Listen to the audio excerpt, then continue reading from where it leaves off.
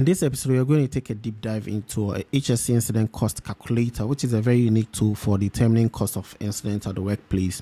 Now, why is this very important? As safety professionals, it is important that we always establish the business case about the importance of safety based on the financial or economic reason that accident is indeed expensive. In fact, if safety is expensive, try accident. Now, there is a popular safety slogan, and there are a lot of other theories that buttress this. For example, the most prominent of this theory is the iceberg theory, which analyzes cost of accident based on an iceberg. In fact, it makes an analogy that the cost of an accident can be likened to an iceberg, where the tip of the iceberg is the most obvious part and is just a little part of it, which takes into account the direct cost of accident. All right, and these are costs that are borne by the insurance company. In fact, when there is an accident at the workplace and there's an injury and you have to visit the hospital, chances are that your employer has already taken an insurance policy on that, where you'll be paid some indemnity. All right, and then again, sick pay that could be borne by the insurance company. There could be medical bills, there could be first aid,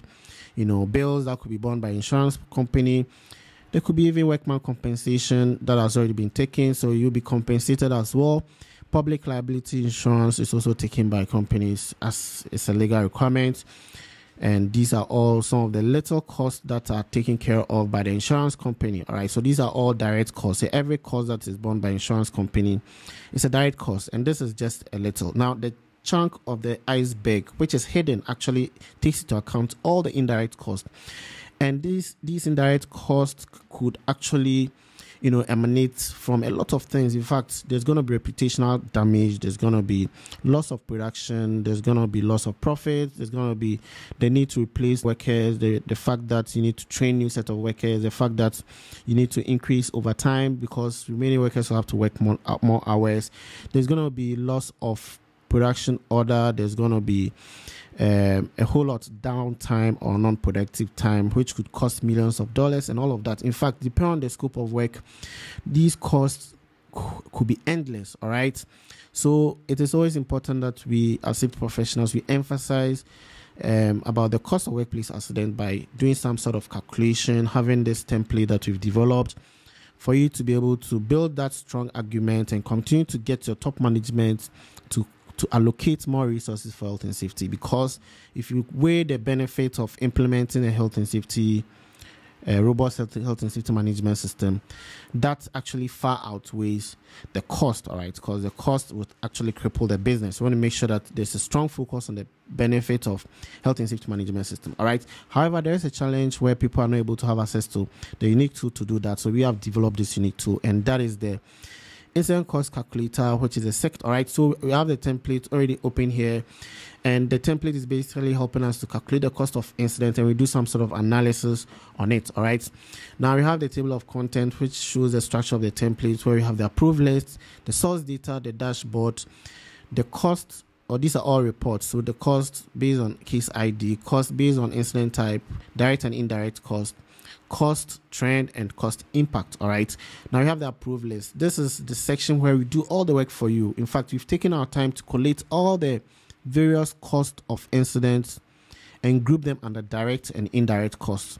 All right, you have the option to actually build on this. All right, so we did this based on the fact that we've categorized all the actions that we have to take following a workplace accident under various categories. Dealing with the accident, there's usually an immediate action, and these immediate actions have cost elements to them.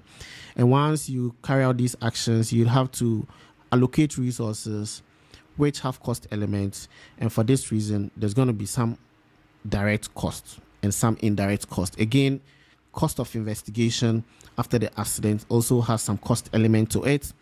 Again, there's going to be business cost, in the sense that it's going to affect the bottom line. So a lot of costs relating to business costs and all of that. So if I should take my time and go through them, dealing with the accident, first and foremost, there's going to be like, if the accident resulted in a personal injury, there's going to be first aid treatment. There's going to be the need to transport the person to the medical facility where there's actually a medevac. So there's going to be need for an ambulance or a helicopter based on the location of the incident. The person may have to be repatriated back to home country. All of this are costs. And the interesting thing is that or the lucky part is that some of these costs are borne by the insurance company, so we classify them as direct costs. Now there are other costs like making the area safe, fighting the fire, having to deploy firefighting equipment to fight, and that is also going to take some time. Spill cleanup, that's also going to take some time to clean up a spill, assuming that was an environmental spill. There's going to be they need to stop work, all right, in order to recover from operations. Actually, there's immediate staff downtime, and that is also one of the costs. I mean, these are all classified under indirect costs, and they would require man hours to be deployed for that, and man hours are rated because there are hourly rates for people who have to work and all of that. So once there's an accident, all of this hourly rates against the hours that have been spent to clean up spill, to do firefighting, and all of these things would have to be paid for, all right, regardless. So cost of accident investigation also includes the fact that you need to deploy an investigation team, the fact that based on the level of incident or the severity of the incident, then you could have the investigation team having to be deployed from headquarters or an off-site location, because some levels of incident, for example, a first aid case or medical treatment case, investigation are done by people on the site as per investigation procedure, if yours is like that. However, fatality or major spills and all of that, investigation have to be deployed. Investigation team will have to be deployed from headquarters to do a thorough job. All right. So we can talk about other costs like having to do meeting with stakeholders, which require man hours, having to meet up with employees to share lessons learned, having to meet enforcement authority, and a whole lot. Business costs, the salary will have to be paid even when the people are on sick leave, so that's sick pay. Overtime costs, hiring costs, retraining of new staff, cost of hiring new people, and a whole lot of costs actually. So these are costs that are endless. We even have costs relating to compensation, penalties, and all. All right, so these are costs that are endless, and we've strategically categorized them under immediate action, investigation, returning to business, repair and replacement, productivity, sanctions, and penalties. And we've already identified those that are direct costs, those that are direct costs, those that are direct costs, those that are indirect costs. We've already done that. All right. So this section is actually about the impact level, and that has been classified under high, medium, and low. And the impact levels have been defined over here. So these are thresholds where you can actually classify a particular cost item as high, medium, or low. Over here, you have a list of incidents. You can keep building on it. If there's none, if we've missed one for you or whatever, all right, you can keep adding on. So this section is really important because they're utilized as drop-down list in this template, all right. In the source data, you're going to be selecting some of them from a drop-down list. So what is important to note is that whenever an accident happens, you provide a date of the incident, you give it a unique ID, you provide a title of the incident, and then you select from the drop-down list the type of incident. So in this case, a lost time incident. And then we provide all the actions that we needed to take to ensure that the incident has been addressed 100%. All right. So when we go through this, we notice that we need to administer first aid. So the first aid is an immediate action, which is a direct cost, and how many hours was allocated for that? What is the hourly rate of the person who had to administer the first aid? Transporting an injured person to the hospital, you are going to deploy some hourly rate for example, the ambulance. So we need to provide the hours that was deployed for that and the cost per hour for the ambulance service. Transporting the person to the home country, also there is some cost element and can base on the hours that had to be spent on that and all of that. So over here, we've given you room for you to estimate cost based on per unit cost or hourly, per hours or per unit, and then the hourly rate and then the per unit cost. All right, so based on that, it's going to calculate the cost, and then we have the cumulative cost. So take note that all these actions that we took relate to one incident. As a result, we are providing a unique case ID. So when it comes to Excel, if you are trying to populate the same, like different rows relating to the same item, we want to provide a unique identification for that item. All right, so that is what we have here. So this unique ID, everything here relates to it, and at the end of the day, we're able to estimate the cumulative cost of the incident, which is here. All right, so the impact levels are all based on the cumulative cost, and if you started off as low cost, low impact, but as we kept adding on the action that we had to take and all the cost elements, we got into a threshold of a high impact. All right, so that's the database, and over here we have the dashboard. So the dashboard is actually dynamic.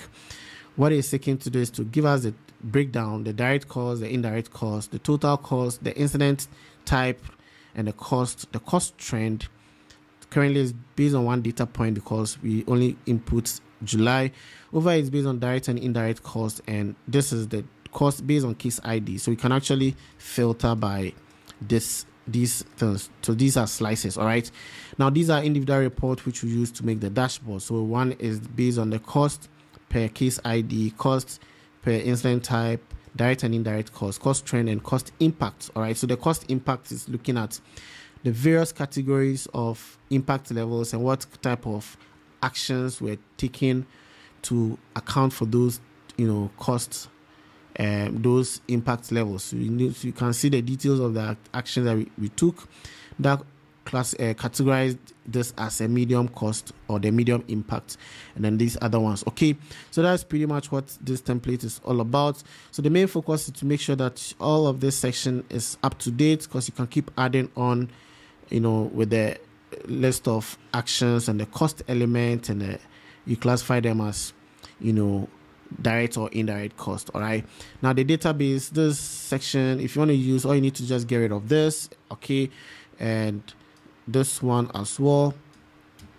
All right, and then once you refresh the workbook, everything's going to vanish from the templates because there's no data to report. All right, now if you want to quickly bring back my data, you see that everything comes back. We just refresh the workbook and everything is back. Okay, now let me just do one quick thing. So let's try to introduce two data points or two types of incidents. Assuming there was another incident that took place in December, the same period, we're going to be inputting some, some dates, and then we give it a unique ID. So let's assume that it's the same incident, but this time around this was a medical treatment case. The same data point, the same incident type, but this is a different type of incident. All right, so that's pretty much it. If I refresh all, it gives us two data points, right? So we have incident that happened in July and December. That's medical treatment cases, a cost. Lost time injuries is a cost. Incident trend from the cost trend from July to December. You can see if you put some data points in there. For example, if I add a label, add a data label, I can actually estimate the cost. So if I could, show the cost. So that's pretty much it. Direct and indirect cost. Incident based on case ID, you can see this is a unique case, this is a unique case, and there's a cost and direct and indirect cost. So that's what this template is all about. It's very, very dynamic. All right, so this is what you can actually use to build a database over time to justify to your stakeholders that the cost of incident is on an ascendance. Okay, it's increasing from a certain level to a higher level, and it is important that we do things right by allocating more resources so that we do not have to cease operation or cease to exist as a company. In case you're interested in this deploy, you need to just click on this link. It's going to take you to a dedicated page where you can actually, go through the checkout process. All right. So thank you for your attention, and speak again soon in another video. Bye for now.